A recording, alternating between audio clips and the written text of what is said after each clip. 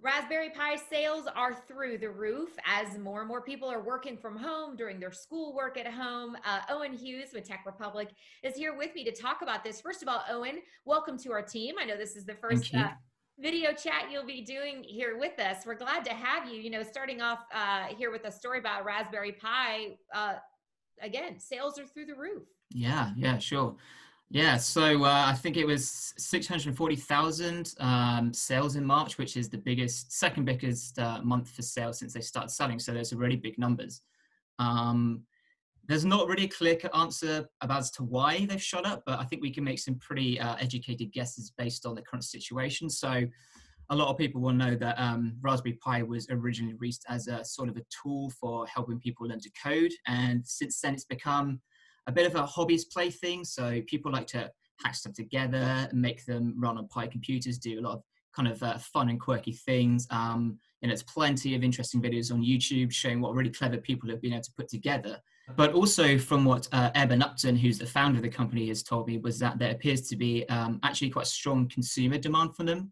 So one thing that the pandemic has obviously done is shut down offices and schools, which means that families who might usually have one shared computer are now all jostling for use over that computer to do schoolwork or, you know, office work or whatever.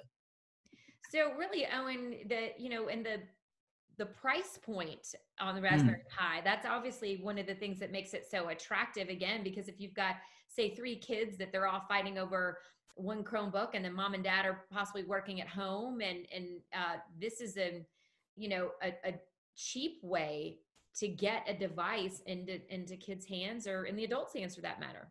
Sure, and the key thing to remember about Raspberry Pi is that they're very basic computers and they're also very inexpensive. So the consumer model of the Raspberry Pi 4 is only going to set you back between $35 and $55. That's depending on which model you go for, which means, you know, you're not getting a cutting edge computer, but if you want to do something that lets you, say, use Office 365, send emails, surf the web, use Facebook, you can essentially do all of that with the Raspberry Pi. So yeah, it makes a pretty cost-effective solution for families or just budget-conscious folk who want an inexpensive machine to work at home from.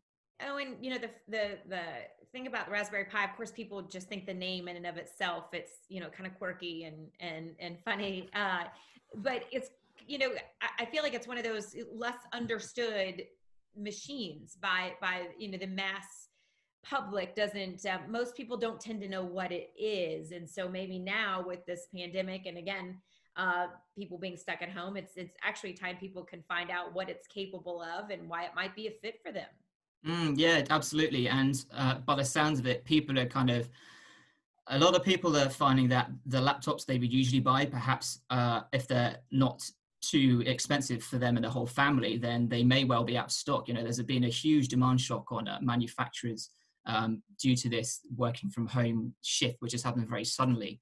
And I think people are just kind of cottoning onto this fact that you can get a very, very basic machine for not a lot of cash at all. And people are jumping on that, as rightly they should. Yeah, definitely something to consider.